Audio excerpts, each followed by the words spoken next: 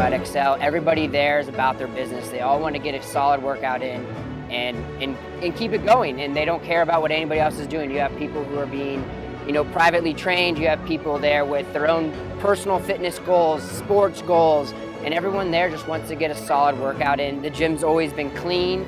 You're allowed to work out on the stairs, which has always been a big thing for me. The staff has always been friendly, but for me, it's like a perfect gym for somebody who wants to get a serious workout in with no judgment and really no vibe, no negative vibe. It's always positive vibes when I come in here, and it's like my home away from home. When I'm in Utah, I'm either at my house or I'm at Xcel.